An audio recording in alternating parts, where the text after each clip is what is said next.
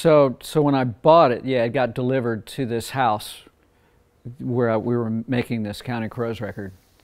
It was This Desert Life, Counting Crows album, and I mixed that record on there, on here, get my pronouns, and then it went to Mississippi and got set up in my studio, Sweet Tea, there, and made, you know, a babillion records on it down there. I mean, you know, we did. It's so nice to have the. It's nice to have something where, like, you know, this was still at the time I set up my studio in Mississippi, Sweet Tea. This was still in sort of a conversion from analog to digital time. You know, like people still made a lot of records on 2-inch tape, and people were playing around with digital formats. And I had a radar at the time, and I liked the radar a lot. I felt like it sounded, it had its own sort of musicality to how it sounded. But I think it could have been, you know, there could have been sort of a digital not digging it-ness to using it on some projects. Like I did 2 Buddy Guy albums, both on radar, using this console. One won a Grammy. The other one should have won a Grammy first.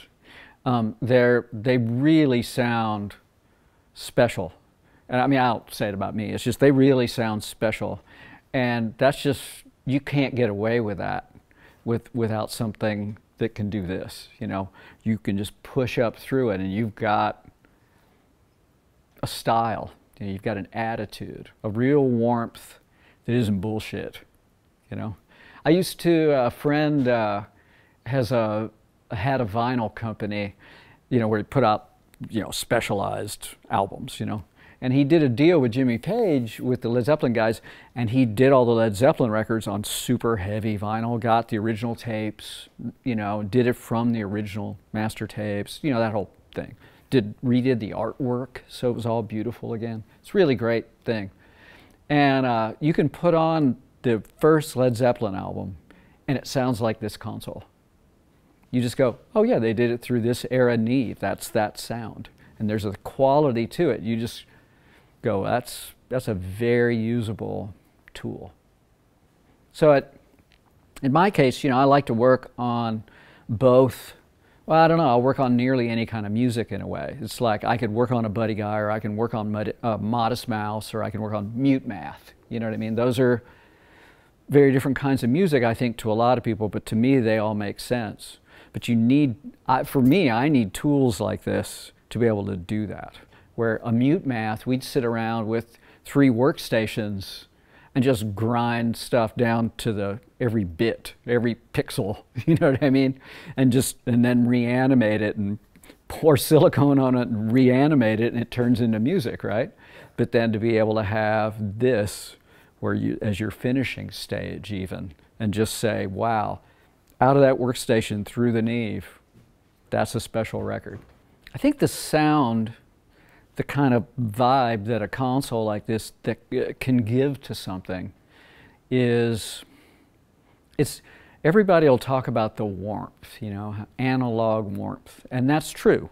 I mean, the analog thing is an analog thing, and this is prime analog thing, right? But there's also there's just more elements to that. There's like, I like the push in it. There's a push you can get from the console. Like something can be exciting, but you wished it was more specially exciting, right?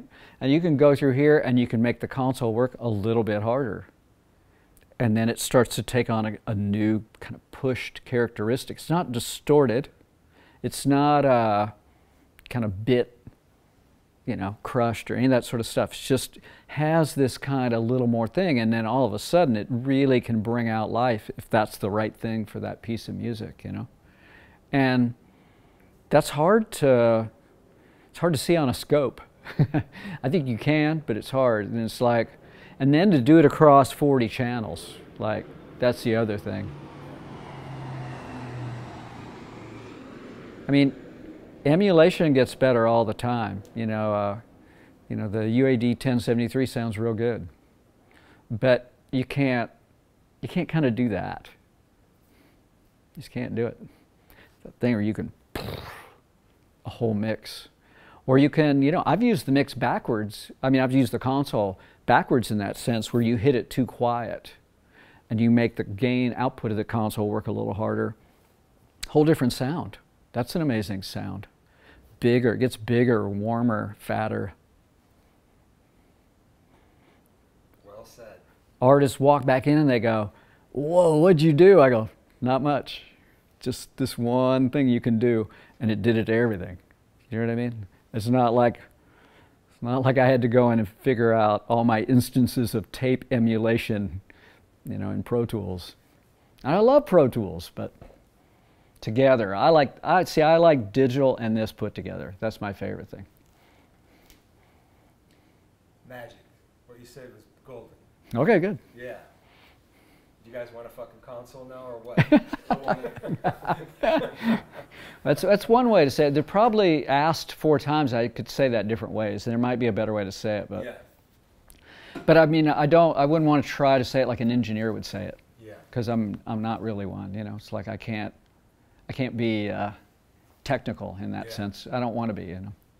Well, I think, you know, at least in the parameters, in the paradigm we're in right this second, those are the only 2 reasons. One is that a console is a sound thing laid out where you can be physical. You know, there's also the physical aspect of working on a console that is just different. It's just, it brings out a different musicality in some people. Just to be able to touch things and be tactile or kind of physical, stand up while they do it, all that. It's just different than a workstation, you know. But then, so there's what you can do with music, and then there's the wow factor of clients. Like you know, you want to work with somebody, and you finally get them to come by your room, and they walk in and they go, "Whoa," and you go, "Got them." You know, it's like, and the console can do that, and there's not many things that really do that. So, I mean, it's valid. I never bought it for that reason, but I've sure watched it happen.